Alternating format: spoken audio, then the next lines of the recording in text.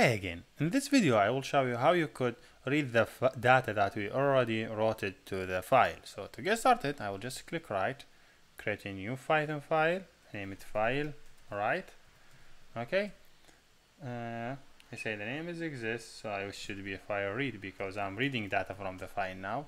So make sure you follow same pattern. For main, should be main here.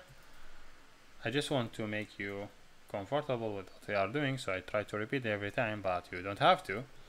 You have to just copy it. So now I have it.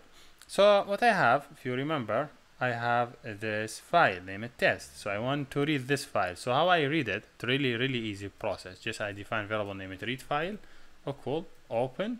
What's the file path? The path and same path. So I just need to write the name of the file, test.txt. Then what's the process I want to do with the file I want to read? So I would say A, I think. What? I don't think what I don't know what I have. Right, read. I'm reading. So R, reading. Then this one will have too many data. I'll have all these lines inside it. So how I read them line by line? Just I'm doing for line in read file. Then I say alright. Just say print, hopefully line, just to print them line by line. And here we go. So I will continue printing. So make sure when you're done, you just close the file and you don't keep it open.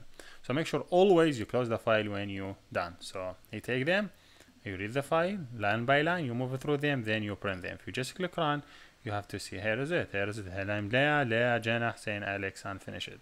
So here he was able to read all these data. Really basic and easy and simple way. Here we done, and thank you for watching.